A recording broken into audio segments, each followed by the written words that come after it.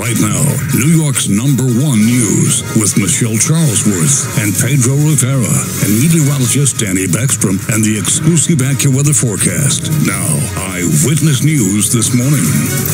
Brutal attack on the Upper East Side. Police searching for a man who sexually assaulted a young woman who may have been as young as 19 years old. We're hearing from the doorman who jumped in to help her. A suspect dived into the water at Flushing Bay to get away from police and then disappeared. Police resumed their search for him this morning.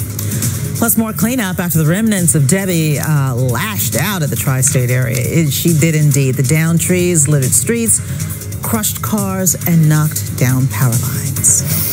Wow. All right, taking a live look at No More Debbie. It's beautiful. It is gorgeous.